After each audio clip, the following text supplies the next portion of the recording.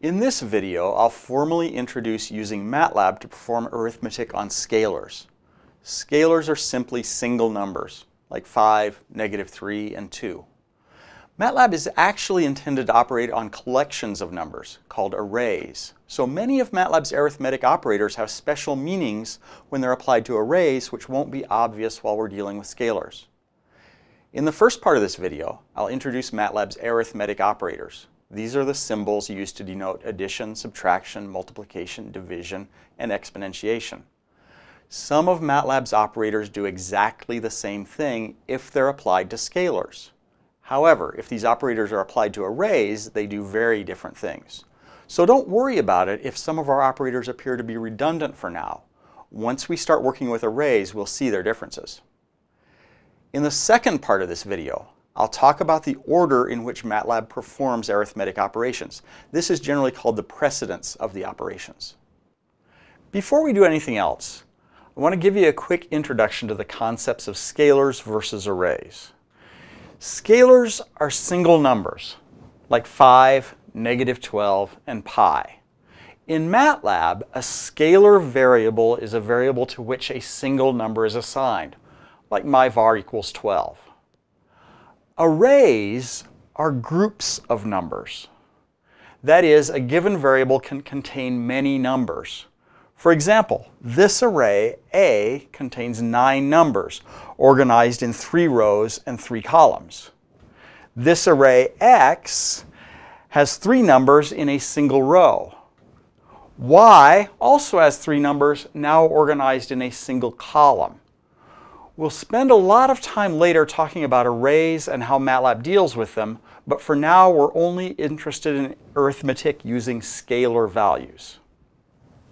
Now let's talk about MATLAB's arithmetic operators. Some of these will appear to be redundant, but we'll get into their differences after we've talked about arrays. As you'd probably expect, addition and subtraction are done with the plus and the minus signs respectively. These are the only MATLAB operators that don't have alternate forms. There are 2 multiplication operators, an asterisk and an asterisk with a period in front of it. I'll call these times and dot times. These 2 operators do exactly the same thing if they're applied to scalars. However, if the operands are arrays, there's a big difference in these operators. So don't get into the habit of thinking that they're exactly the same thing. We'll see that they're very different once we start dealing with arrays and matrices. MATLAB has 4 division operators: slash, dot slash, backslash, and dot backslash. If the values they operate on are scalars, slash does the same thing as dot slash, and backslash does the same thing as dot backslash. The difference between the forward and backward slash is simply which number is being divided by which. The numerator is always on what I consider to be the uphill side of the slash: here, here, here, or here. Therefore, both 6/2 and 6/2 are 6 divided by 2, or 3. 2/6 or 2.6 are 6 divided by 2, which is also 3. Finally, exponentiation is done with the caret symbol or a dot and then the caret symbol. For scalar operands, both of these operators perform identical operations. For arrays, as you might have guessed, they don't. Now let's do a few examples of using these operators. I can multiply 2 times 5 by typing 2 asterisk 5 and pressing enter. I get the same result when I type 2 dot asterisk 5 and press enter. Since the operands, the numbers 2 and 5, are scalars, or single numbers, there's no difference in what the 2 operators do. We can divide 7 by 2 using the slash operator by typing 7/2 and pressing enter. We get 3.5 as we'd expect. Dividing 7 by 2 with the dot slash operator results in the same thing. Now let's divide 7 by 2 using the backslash operator. To do this, type 2/7.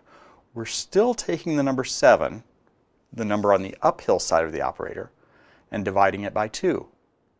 We still get 3.5 as our result. We've just changed the way we do the calculation. Likewise, if we use the dot backslash operator, we type 2 dot backslash 7. 7 is still on the uphill side of the division operator, so we're still dividing 7 by 2, and our result is 3.5 again. Finally, to illustrate the exponentiation operators, let's take the square of 3. We can do this by typing 3 caret 2, which gives us 9, as we'd expect, or by typing 3 dot caret 2, which still gives us 9. In order to evaluate a mathematical expression containing several operators, we need to know what order MATLAB performs these operations in. This order is called the operator precedence. If you use a handheld calculator, it's likely that these rules of precedence look very familiar. Most calculators and programming languages use the same rules. The rules of precedence are fairly straightforward. Exponentiation is done first. Multiplication and division are done next. Addition and subtraction are performed last. Operators at the same level of precedence are done from left to right. Now, parentheses can be used to modify these rules. Expressions within parentheses are performed first. Within the parentheses, of course, operations are done according to the previous rules. If you have sets of parentheses inside other sets of parentheses, or nested parentheses, work from the inner to the outer set of parentheses. Now let's do some examples of these rules. If we type an expression like 5 plus 18 divided by 3 squared, the exponent will be evaluated first. So MATLAB will calculate 3 squared and return 9. Division's done before addition, so the next calculation will be 18 divided by 9, which results in 2. Finally, the addition process is done last, so 2 and 5 will be added, and the overall result will be 7. Suppose we modify our example slightly so that we type 5 plus 18 over 3 in parentheses squared. We do operations within parentheses before those outside parentheses, so we divide 18 by 3 first, which gives us 6. Now we do all the remaining calculations in the order of the operator precedence. Exponentiation is done before addition, so first we square 6 to get 36. All that's left to do is the addition, so 36 plus 5 is 41. Let's use some nested parentheses and modify our expression to parentheses 5 plus 18 over 3 in parentheses, then close our first set of parentheses and square the whole quantity. We do the computation on the inner set of parentheses first and evaluate 18 over 3 to get 6. Then we work our way to the outer set of parentheses and calculate 5 plus 6 to get 11. Now all the expressions in parentheses have been evaluated, so the last thing we do is square 11 to get 121. Now, to emphasize that operators of equal precedence are done left to right, we'll evaluate 8 divided by 4 divided by 2. We're doing two division operations and there are no parentheses, so the operations are done from left to right. Therefore, first divide 8 by 4 to get 2, and then divide 2 by 2 to get 1.